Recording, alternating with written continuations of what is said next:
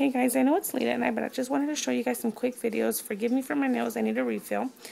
But anyways, so basically this is the soap I made in the last video.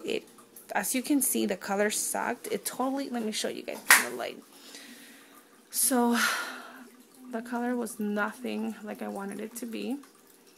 It came out this really weird brown color.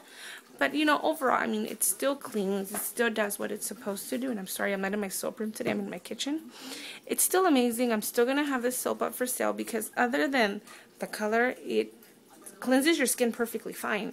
And I love it. I mean, I'm using this soap now. It's beautiful. It smells amazing. And it's just the color. Anyways, I want to show you guys my other soaps. This one's already listed on my website. But this is my eucalyptus essential oil glycerin flowers, and basically this just has eucalyptus essential oil that I've infused it in with calendula petals, avocado oil. I'm sorry, calendula petals are infused with avocado oil and eucalyptus essential oil, and I've only added a minimal amount of avocado oil, not too much, because I want it to be mostly eucalyptus essential oil. But this is amazing for acne prone skin. See. This is my best seller, my Sweet Pea Blocks glycerin soap. It smells amazing. I love it. This is the one that I have in my bathtub at all times. I just love the Sweet Pea scent. I mean, I use all my soaps, but the scent, I love that one. This is another soap that I made. This is my lavender essential oil cold process soap, and I've added a little bit of glitter on the top, and it came out perfect. I loved it. I've tried it already, and it smells amazing. So this is this one.